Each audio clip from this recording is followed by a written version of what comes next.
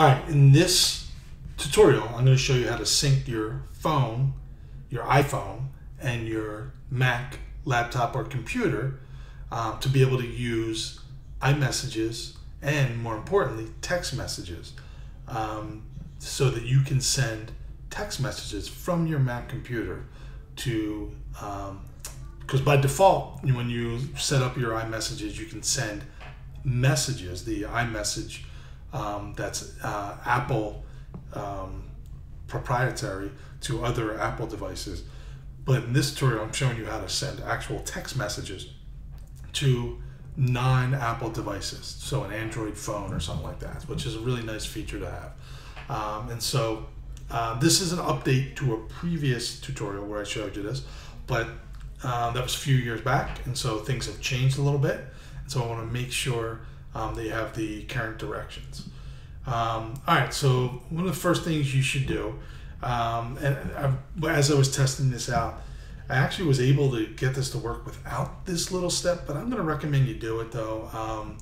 I think it's safer just to make sure. So first thing you should do is on your Mac, make sure you're logged into your iCloud account.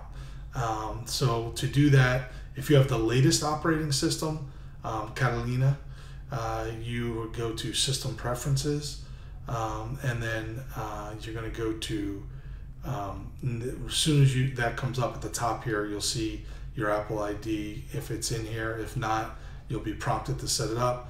You could click on this little button here, and that takes you to a page that says Start Using Your iCloud, and you can just click on that and follow those steps there, and you'll be up and running with iCloud.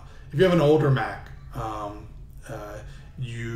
the process might be you go to System Preferences, and then you click on this little icon here for iCloud, and then that just takes you just put in your Apple ID, hit next, and put in your password for your Apple ID, and you're all set up on the iCloud on your Mac. Okay.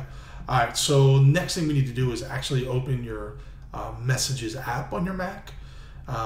So you can go in the Finder and just type in Messages. If you're not as familiar with that, you can click on your little Macintosh HD, click on Applications, and Messages should be right in there as well.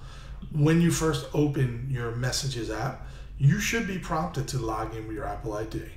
Go ahead and do that. You'll probably have to put in your hit next and in your password again. But then once you're in there, then you should go to your with the Messages app open, click on Messages at the File menu, and click on Preferences, and then click on the iMessage tab, and then here you're going to make sure you see your Apple ID here, hit Enable, and then you put in your phone number here if it's not showing up already, and make sure that's checked for you can be reached for messages at. So that's important to make sure that's there. All right. After you do that, you probably get, as soon as you log into iMessages, you're probably going to get these little pop-ups. Definitely on your phone, you'll see this, and it's basically says your Apple ID and phone number are now being used for iMessages on a new device. That's fine. That's normal. It's just a little security feature to let you know. You can just hit OK. You might get something like this if you have another Mac computer, which I do. This popped up letting me know that I was logged in on another device now. All right, so next step. So if you just wanted to be able to use your iMessages app, you'd be fine at this point. But we want to set it up so that you can actually use it to do text messaging. So what you need to do is go onto your iPhone, okay? And then you're going to go to Settings, and then you're going to scroll down to your Messages app, and then this will be the resulting page. Make sure you click on Text Message Forwarding. After you click on that, you should then see all the devices that text message forwarding is set up for.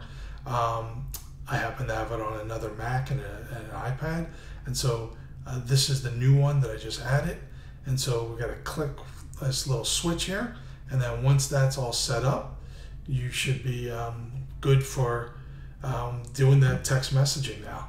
I do recommend you double check that you set up your phone number and iCloud ID as reachable numbers. And to do that, this is a real quick process.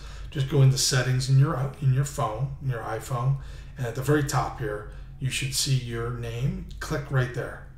That's going to take you to this page, and you click on the little link here that says name, phone number, and email. That's going to take you to a page right here, and just make sure that your Apple ID and your phone number show up under this section here that says reachable at. All right, if that is all that's good, if your information shows there, that's it. You should now be able to text and iMessage from the messaging app on your Mac. All right, please let me know if you have any trouble with this process. Glad to help you in the comments.